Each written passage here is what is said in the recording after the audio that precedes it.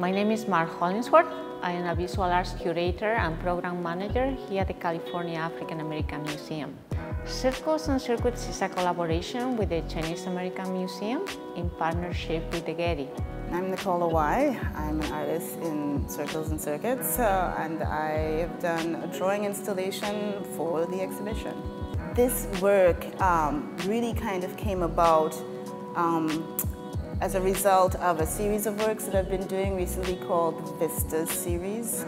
And those works, in essence, are sort of about a material experience that is malleable, and a material experience that is about material in the elasticity of time. My name is Andrea Chung. I'm an artist.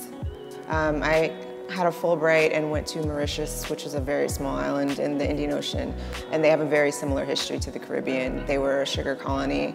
They were colonized by the Dutch, the French, and the British. When slavery was abolished, you had to do a 7-year apprenticeship, but a lot of them refused to do it and took on fishing as a trade. So it became a generational trade that was passed down, and one of the methods of fishing that people do now is they line fish with bottles, and they wrap the line around it and cast it into the water. But the trade is starting to die out. So I cast the bottles out of sugar, and they're suspended from the ceiling, and over the course of the exhibition, the bottles will melt and pull and stretch to sort of simulate the disappearance of the trade. My dad is from Jamaica, and his father was from China. Came to Jamaica when he was 17. My mother is from Trinidad, and her mother was also mixed with Chinese and Arawak.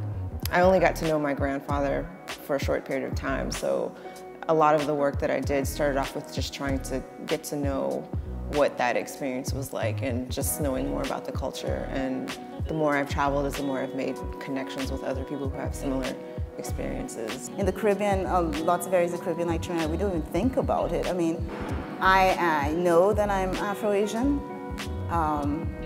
You know, my grandfather was, etc., but I don't sit down and think about being Afro-Asian in a sense. I just think about being Trinidadian and knowing that all of that is part of me and makes me, and I've always been comfortable and happy with it.